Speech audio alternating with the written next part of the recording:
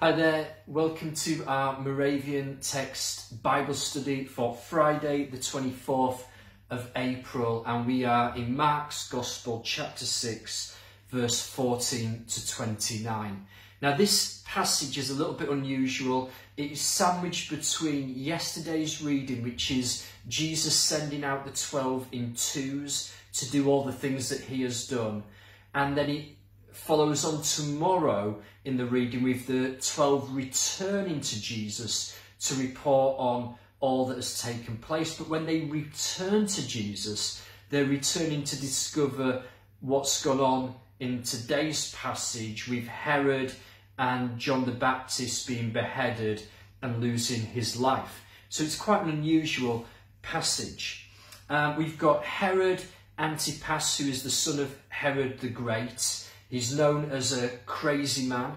He's a puppet ruler put on into place by the Romans. The whole family being put into place by the Romans. They're not loved or respected by the Jewish people.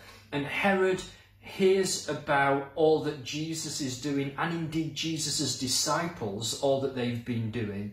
And he starts to freak out and he starts to panic because he has just had John the Baptist beheaded, and in his paranoia he is led to believe that Jesus is somehow either John the Baptist who has been raised from the dead, which is interesting because it means that clearly there's some idea going around Jesus that resurrection will take place, that is in their minds at this time.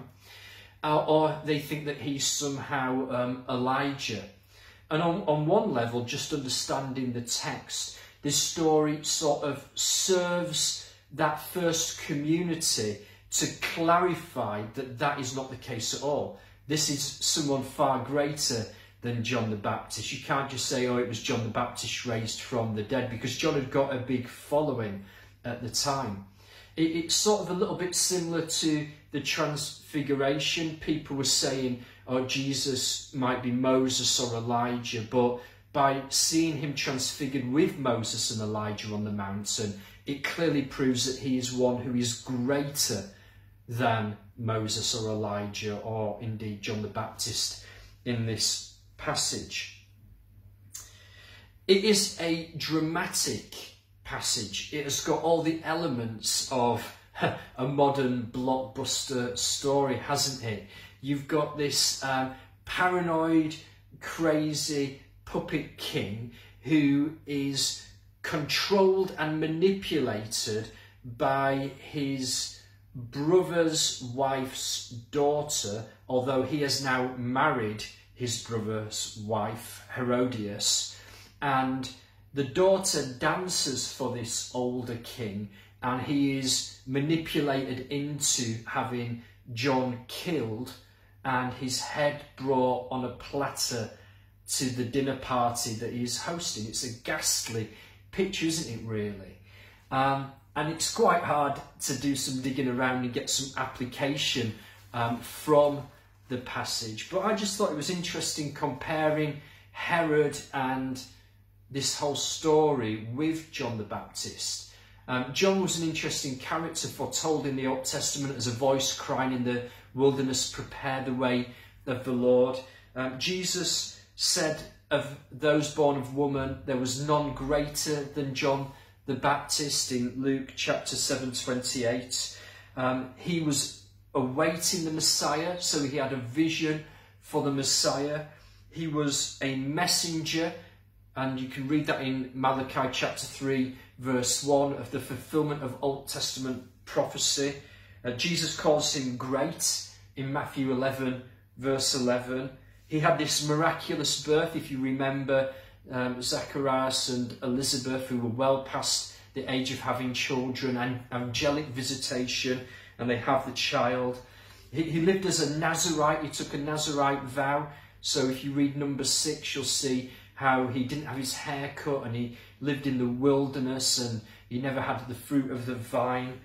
And he preached repentance, and he called people to turn from their sin and to be baptized as a sign of repentance.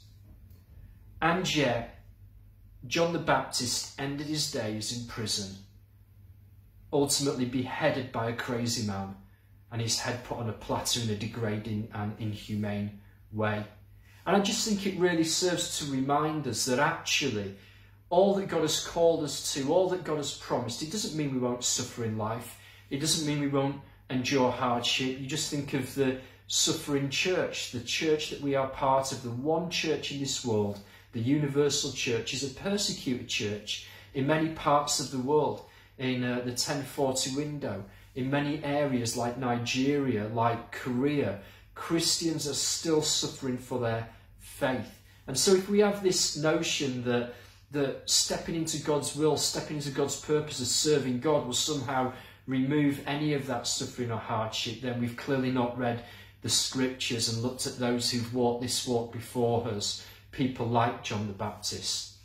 So I hope that encourages you today, but I just wanted to remind us that actually we can be fully in the purposes of God and yet still endure hardship, still endure suffering, and yet ultimately we know that God is at work in us and through us to advance his kingdom and to point people to Jesus, for that is what John did.